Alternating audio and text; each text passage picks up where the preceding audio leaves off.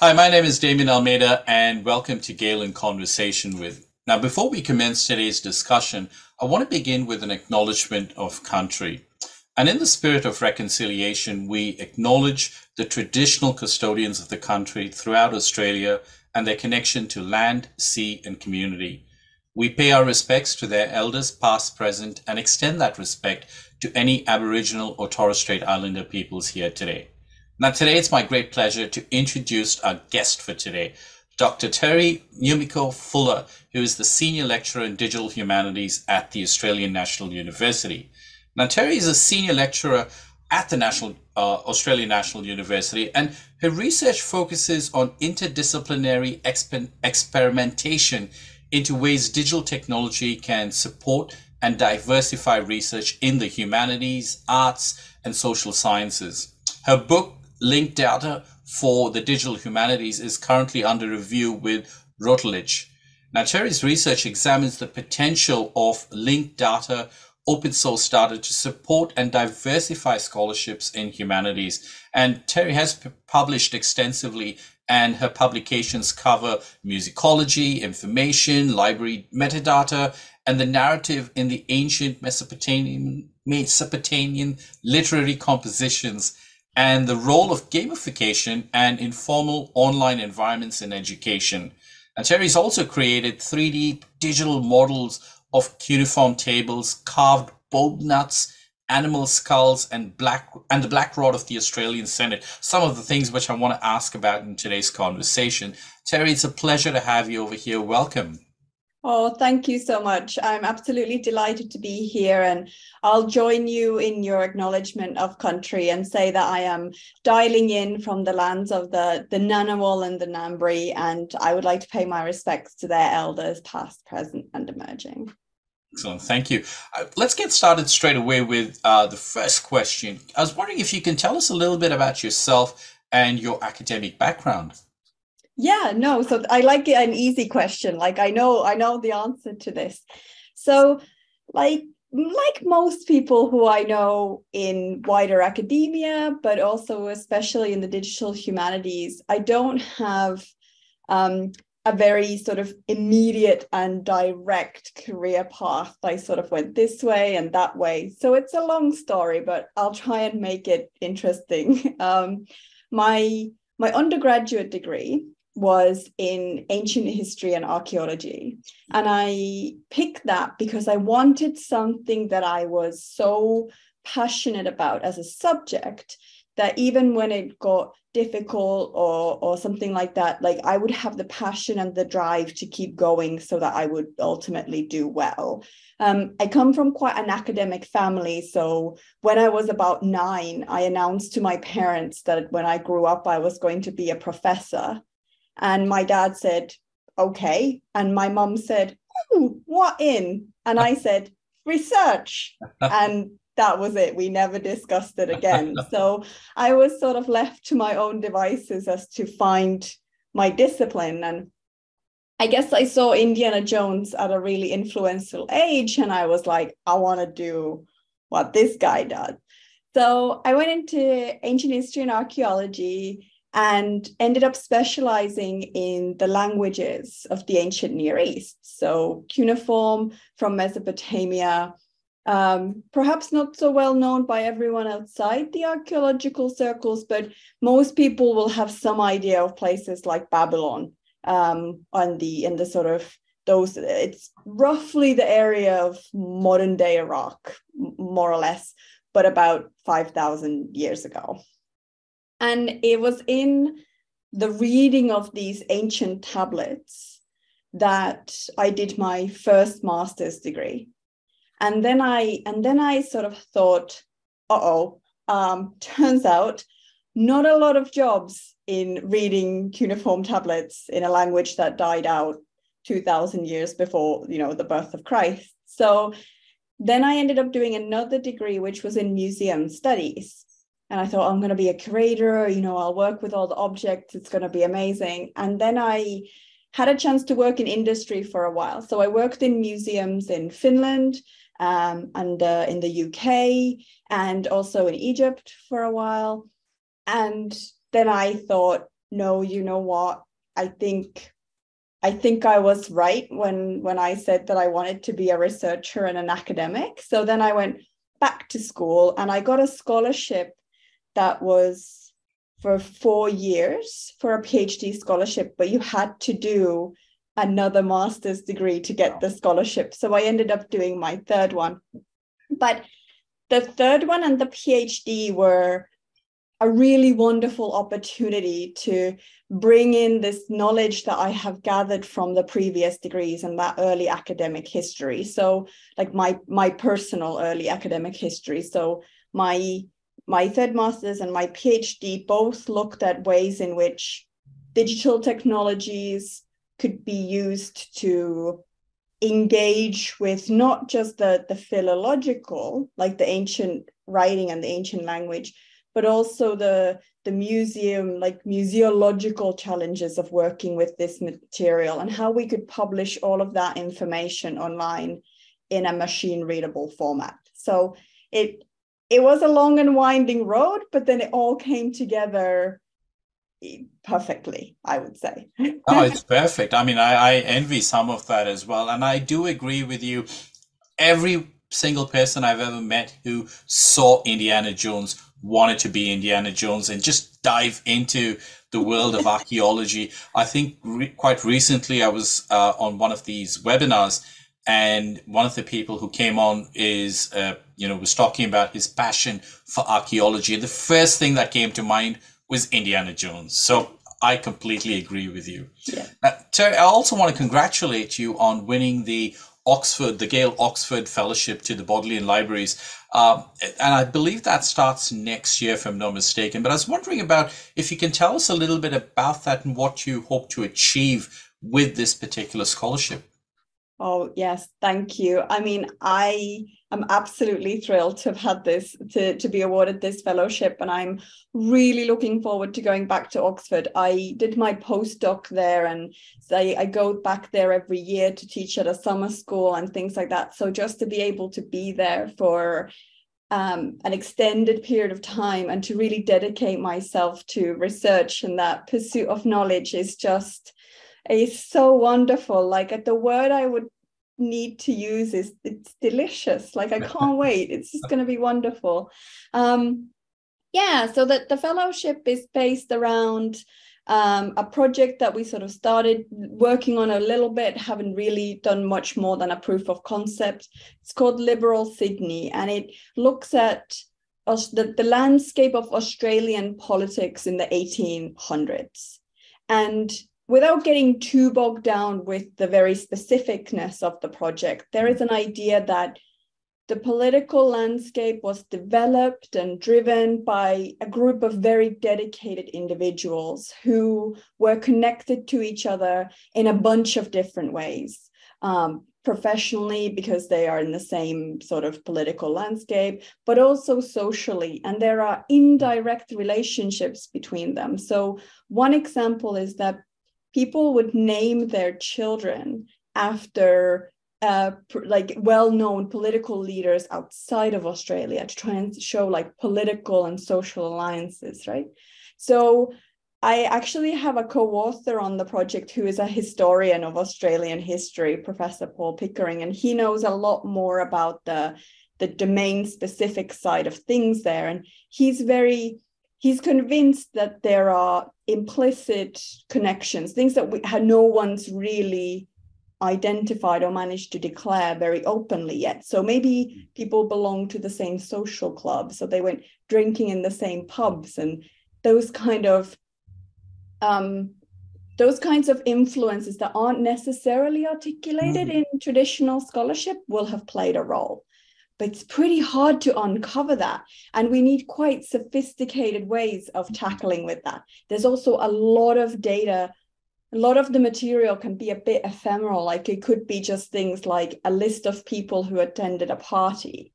So what I want to do is I want to use my methodology, which is the linked data paradigm you mentioned before. And I want to see if we can use that and the vast collections that are in the Gale collections and at the Bodleian to see if we can pull out like bits of information about these people that it's there, but no one's really gone looking for it specifically yet. Wow. So it's going to be a bit of an investigation into what's there and what we can find, but I think there's potential for greatness here. Oh, it actually sounds fantastic. I mean, just thinking about the fact that, you're looking at party lists, you're looking at perhaps a listing of people who made speeches in a pub, and just bringing all of that information, connecting those dots to form a big picture. That's actually it sounds really exciting. And I can tell from your passion about just speaking about it, it's going to be a fantastic opportunity. Now, one of the things I also want to ask you about is that digital humanities is quite a diverse field with many different kinds of approaches. I was just wondering if you could sort of get us started about just talking about your approach to digital humanities. Oh, yeah, absolutely. What a fantastic question. Digital humanities is incredibly diverse. We've got all the diversity of the humanities and all the diversity of computer science, pretty much just put together into one group. There's different approaches to digital humanities in terms of like methodologies.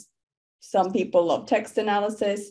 Others want to do digital musicology and look at like the digital signal of a sound recording. Some people use, artificial intelligence to try and understand paintings.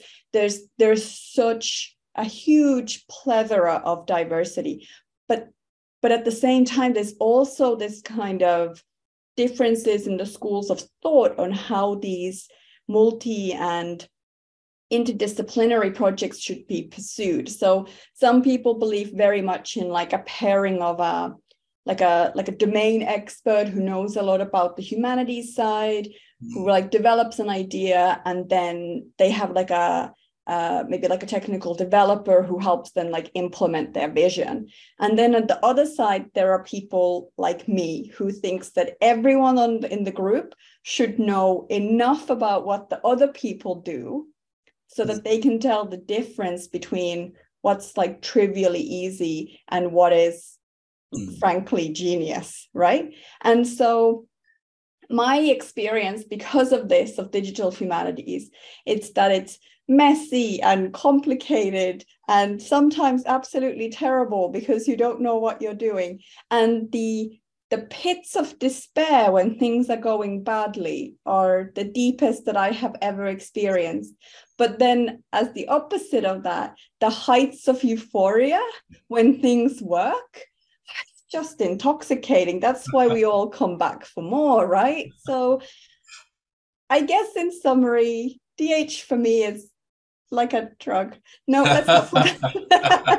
No. In summary, DH for me is an incredibly rich environment where projects need to have a twofold approach, a twofold consideration. We want projects that increase or diversify or support that humanities scholarship where we just want to know more about a thing.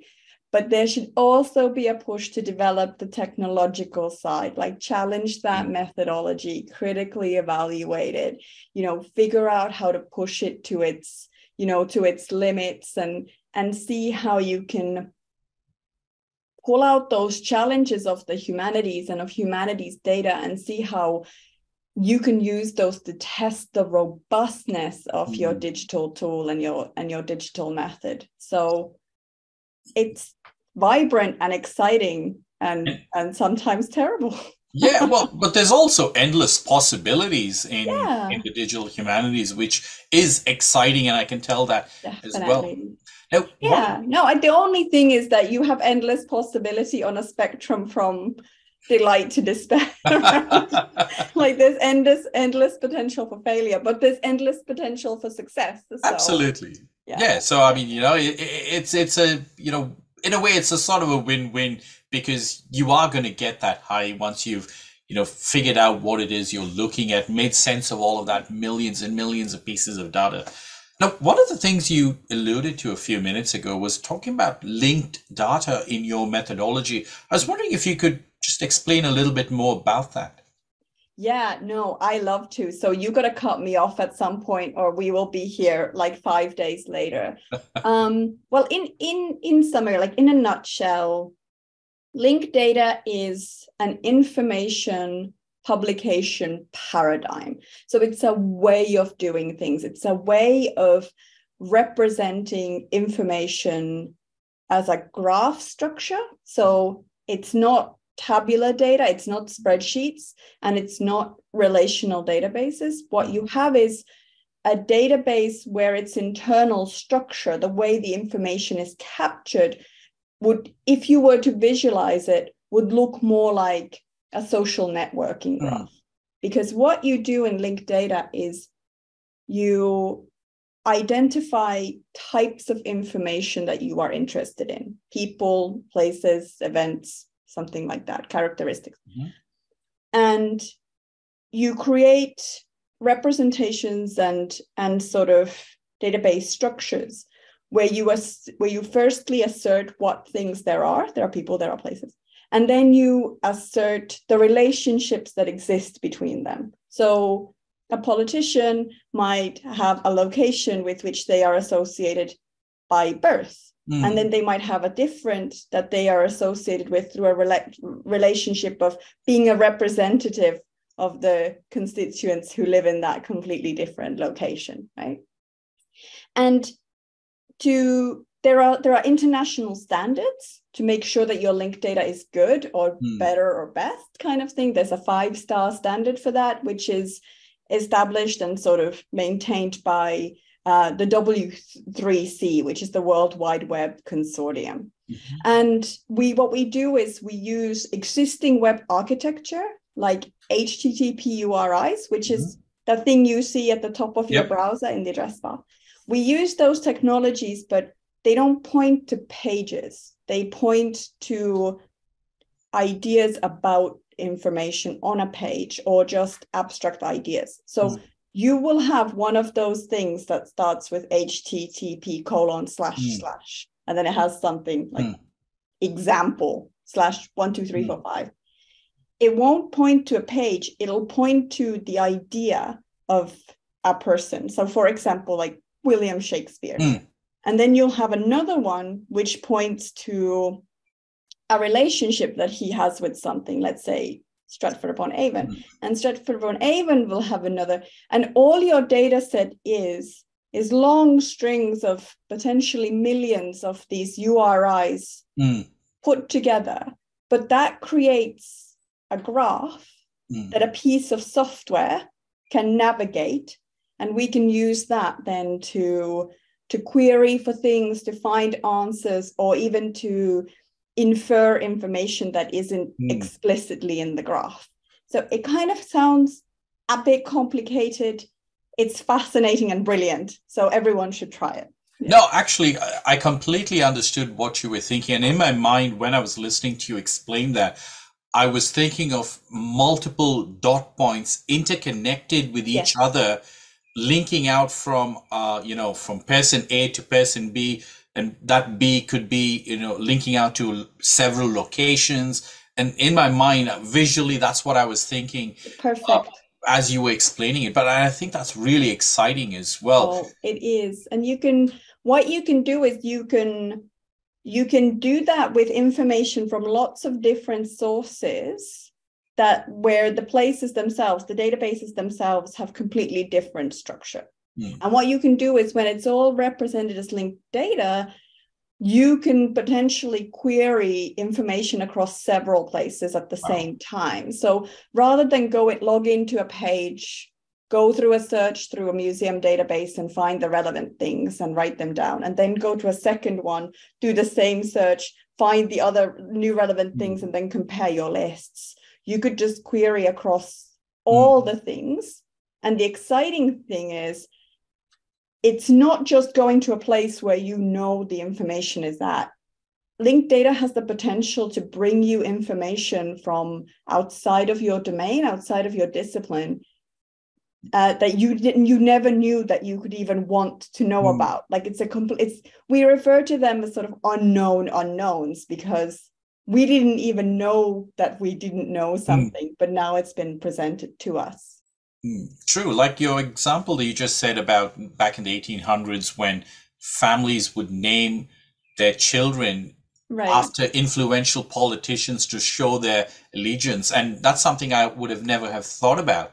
Right. So it's something totally. And it can get up, you could ask insane questions. Well, I say insane questions, by which I mean questions that are really different from the sorts of who, what, when, where, and how that we're quite used to asking of databases. So, or even like a Google search. So what you could do is you could ask about two things, like thing A and thing B, but I say I only want the thing B's that have a certain characteristic, like please give me a list of all the people who have been on a Gale Conversations with podcast with someone with blue hair. And it's if the information is there, then it's retrievable, and it can get a bit abstract, and there aren't an awful lot of projects that have managed to do this very, very well. There are a few, especially in the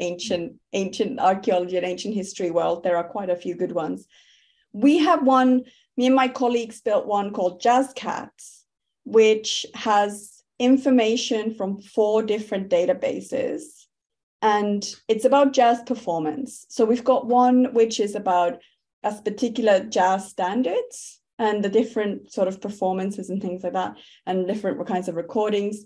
And then we've got one which is very specific, like digital signal information about recordings. So the tempo and the beats per minute, that kind of information. And then we've got another one which is just about the relationships that the musicians had to other jazz musicians. So you can ask a question like, please give me a list of all the musicians who are primarily trumpet players, but in this one performance played the piano, who occasionally played the piano, who performed or knew another jazz musician who would often perform in New York. Wow. And it's impossible to get the answer from any one of the sources, but when it's aggregated and brought together, those are the kinds of questions we can ask. So yeah, give me a list of all the people who collaborated with someone on a piece that was played in D minor in Paris or something. And it's a very different kind of question that becomes possible, but one that I think is much more closely aligned with the way that we actually as humans and scholars think about the world. And I think that's so true in terms of the digital humanities, is finding new questions to ask and different ways to interrogate the data. By the way, I absolutely love the name of that project, Jazz Cats, I must say. I did have a quick look on it on your bio page, I think, at the university. And I was reading, I must admit, I was browsing through it a little bit, only because I love jazz as well. And it's such a fantastic thing. And one of the other things you said about, defining the tempo at which music was played, that's so apt, because tempo at the beats per minute can influence a person's mood, can influence how much they participate in the music, for instance. And that's so exciting. So let's go back to the Gale Fellowship for a minute and talk a bit about your linked data project. So what it is now, I mean, I've got a fair understanding of linked data and how that sort of works. But what's your hope to achieve using linked data at this fellowship? Gosh, that is a very good question. I mean, to find out all the answers, I guess. Well, actually, that's not even it. It's to find out what's a new question, or what's a new kind of question. So my aims for the fellowship are kind of twofold. Like, first, it's just to spend some time searching what material really is there. What can I access? What can I work with? Does anything need digitization? All those considerations, and to just have a real deep dive into the actual collections and the actual material, and see whether there is information which is perhaps contained in a document, but it's not necessarily been extracted out of it yet.